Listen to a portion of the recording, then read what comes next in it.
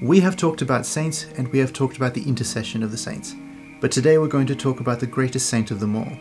Why does the church love Christ's mother so much? Why is she so important? And why is the oldest Christian prayer we have ever discovered a prayer directed to Mary?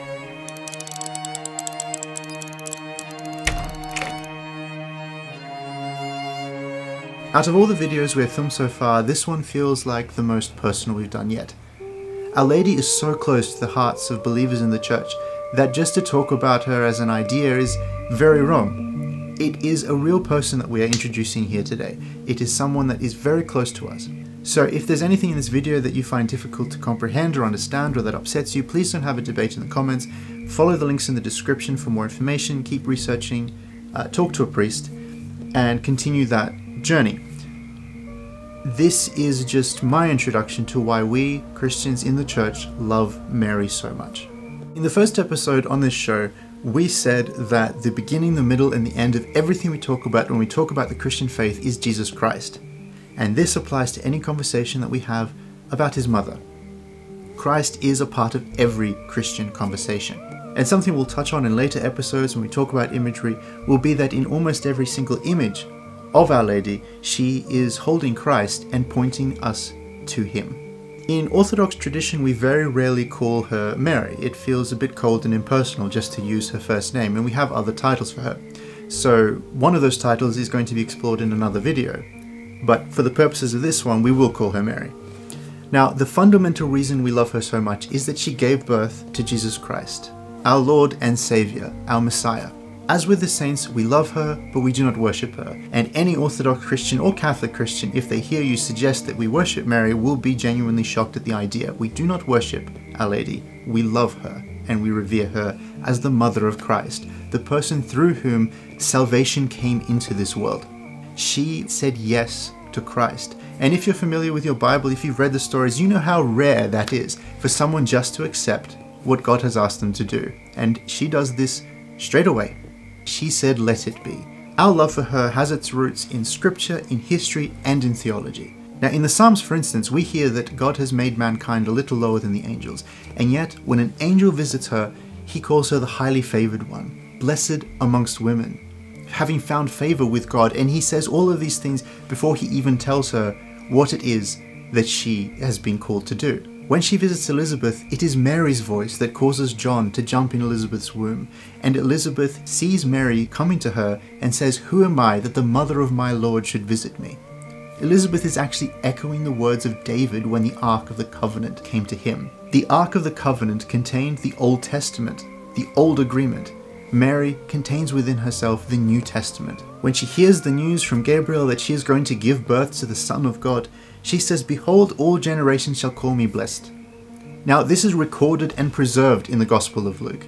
We are those generations, and we call her blessed, and have done for 2,000 years. We know from the scriptures how much Jesus loved his mother, because the story at the wedding at Cana, it is his mother's intercession that prompts Jesus to change water into wine, the first recorded miracle in the Gospels.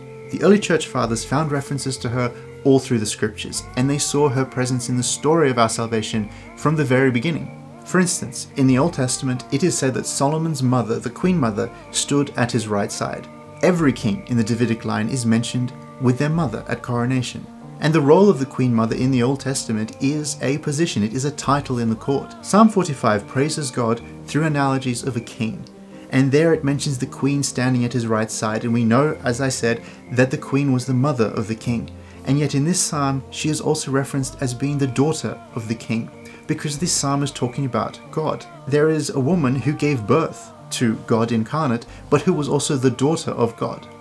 And that is Mary being mentioned there in the Psalms. And if Christ was king, the son of David, from the Davidic line, it was essential that we knew who his mother was, because the queen mother job was a real job, a position in the court. The king's right hand is his symbol of power, and at his right hand is his mother, the queen, ready to present to him petitions from the people.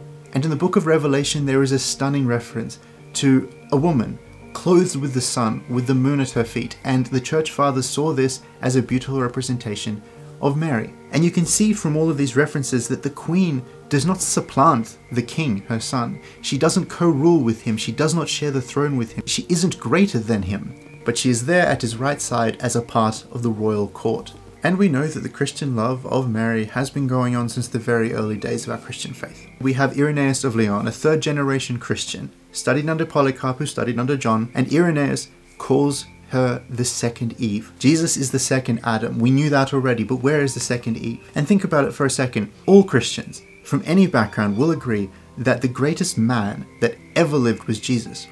Now, obviously, he was God as well, but he was also the greatest example of masculinity that has ever been. Any man who wants to be a real man has this example of a great man. Where is the greatest example of femininity in history? Who, out of all humanity, has ever shown the finest example of what it is to be a woman of God? And this is her, the second Eve. Because the first Eve messed up. The first Adam messed up.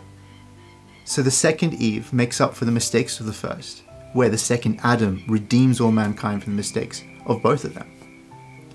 It is truly epic. Elsewhere in that 2nd century was probably written the prayer that I mentioned in the opening. The oldest Christian prayer we have ever discovered is a small parchment that dates back to the 3rd century, and it is a prayer to Mary, which means it was probably written sometime in the 2nd century, because archaeologists will say whenever something appears in the historical record, it has probably existed at least a century before that. And Christians have been praying this same prayer around the world for almost 2,000 years.